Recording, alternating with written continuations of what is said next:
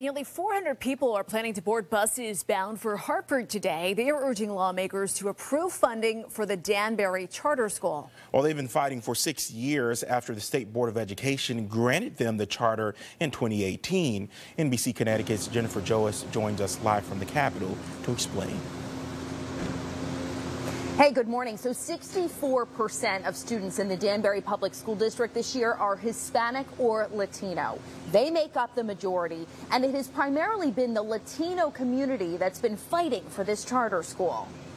Parent after parent is pushing lawmakers to finally take action and approve the funding for Danbury Charter School. We need more options, we need better choices, and we need our leadership to lead. The school management team went through a rigorous process in 2017 just to get the charter approved by the State Department of Education. But session after session, lawmakers won't approve the funding. We want something better for our kids. And when that is blocked, what else you have? What is your hope here in America if you came here for that? Parents say this school will provide more equity to students of color.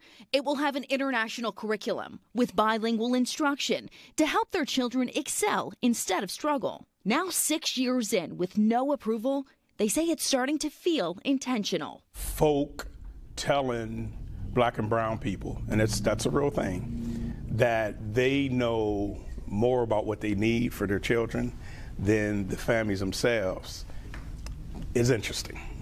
And it raises a lot of questions about equity that need to be answered. And on occasion, you have to call those things out. Like, that's not to say people are doing so intentionally from that lens, but the impact is still the same. Republican lawmakers who represent Danbury support this. But Democrat Senator Julie Kushner has previously expressed her opposition. In a statement, she wrote, "I've secured tens of millions of dollars in additional state aid for the Danbury Public Schools, and I will continue to advocate for educational opportunities for all students."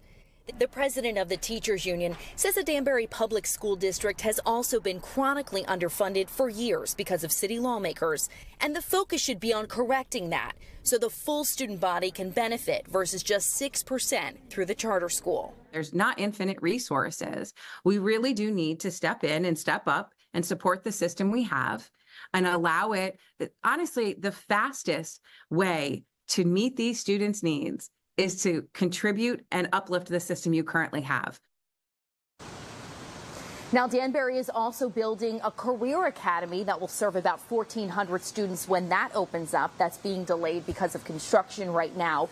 Instead of careers, though, the charter school's primary focus is on preparing students for college. Now, I also want to mention that Middletown is going through a similar fight over this last year compared to 6 years with Danbury, and they are also pushing for a prep school to be built in Middletown and have been denied the funding last year, so they will also join people here in Danbury to rally today. Live here in Hartford, Jennifer Joas, NBC Connecticut News. Back over to you. All right, Jen, thank you very much.